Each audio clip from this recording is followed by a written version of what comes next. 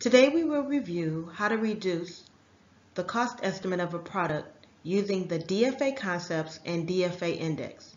For better understanding, we chose the wine corkscrew, which has less than 10 components. Here is our cost estimate of the wine bottle opener before applying the DFA. The cost estimate includes the raw material, the machine labor, the assembly labor, and the fixed cost. The total cost of the wine bottle opener before applying the DFA index is $2.74.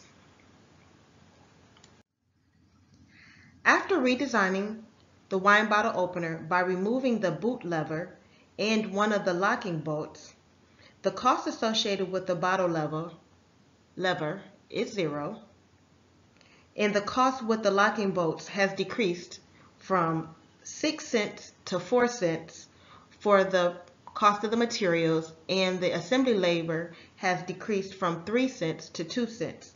The new total cost has reduced from $2.74 to $2.16. What is DFA index? DFA index is designed for assembly, which is a subset of design for manufacturing. It involves minimizing the cost of assembly. How? DFA index is equal to the theoretical minimum number of the parts times 3 seconds divided by the estimated total assembly time. For the current number of parts for the wine bottle opener, which has 8 parts, the total time assembly is 2 minutes and the DFA index will be 0.2.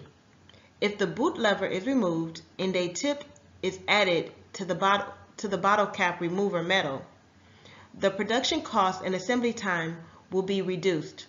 The redesigning will change total number of parts from 8 to 6, and it will increase the DFA index to 0.4. This concludes our presentation. Thank you.